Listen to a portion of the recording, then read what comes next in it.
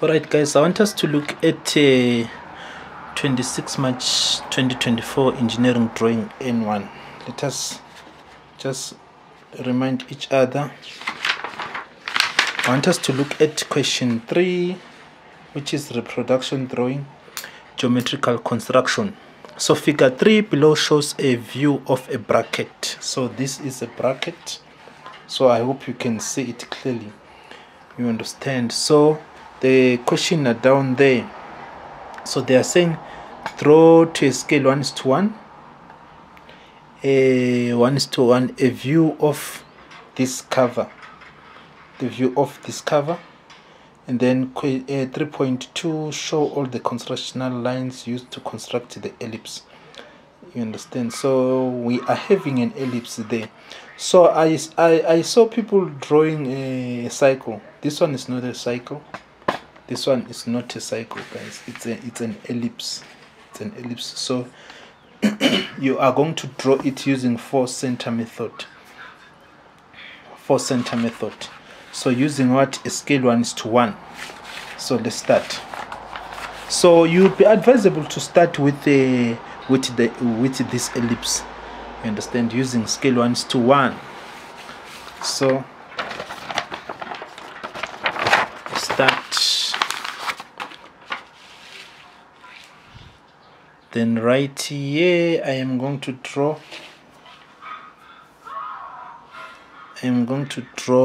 a vertical, a horizontal center line.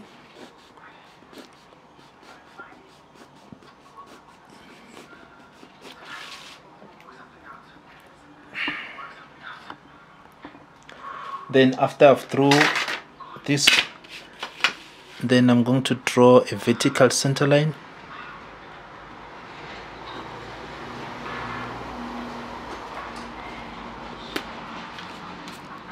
These are centers. So these are center lines. They are out of dimension. They are out of dimension. So let me further extend this one just a little bit.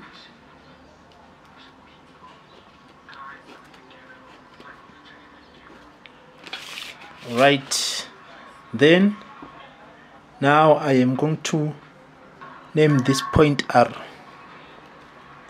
I'm going to name this point R, stand for the reference of all the points that I'm about to do now. So now what do we have? We are having the minor distance and the mirror distance. So the minor and the mirror distance is, the minor is what is 140, which is the length of your ellipse from here till there. Then the breadth of it is 110 millimeter, and they set using a scale of what? Of 1:1, isn't it? So which means I am going to say 140 divided by 2, so it's 70 millimeter. So now I am going to measure 70 millimeter from here coming this side, from here coming this side, so that from here till here is what is 140. So in other words, I can just put it at 70 millimeter like this, then I mark at 0 and I mark at 140. Right, then after I've gotten that, so this point I am going to say this is my what? This is my A, right? And then this one is my point B. So from here till there, from A to B, is a march is 140. Then now the breadth of our ellipse, which is 110.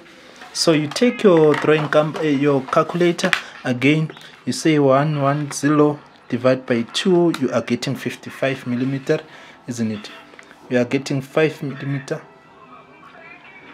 So 55 millimeter from R going up, from R going down. So which means I can easily put it at 55. This is my 50.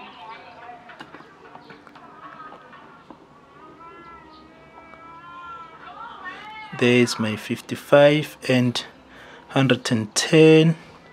This is 105. This is 110. I mark. like this, right?